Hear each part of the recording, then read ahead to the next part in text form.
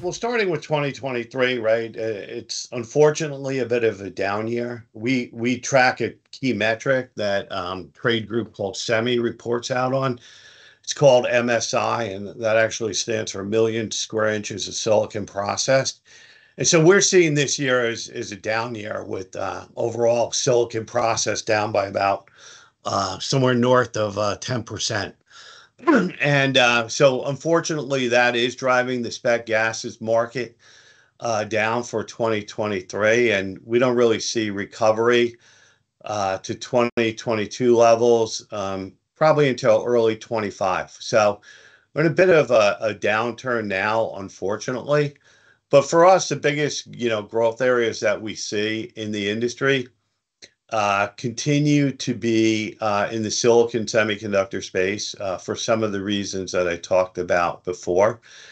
And what we see in terms of individual products, a lot around etch gases, some of the HFC type, some of the rare gases we believe will continue to grow, as well as a lot of the deposition gases will also continue to grow as the industry embraces more of this trend called 3D scaling, right? And we saw a big transition about 6 or 7 years ago when the non-volatile memory segment went from a 2D construction to a 3D construction. We saw a strong growth in demand for a lot of gases with that.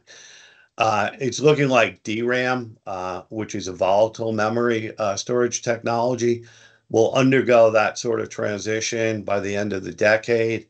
And we expect to see a pretty strong bump in etch and deposition gas demand over that time period.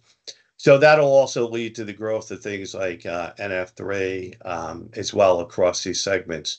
So those are some of the key areas where we're seeing growth. I think from a geographic perspective, we're obviously a lot of news and excitement about the CHIPS Act in the USA and in Europe, and there's a lot of new semiconductor fab capacity coming on in both these regions, right, which will help drive growth.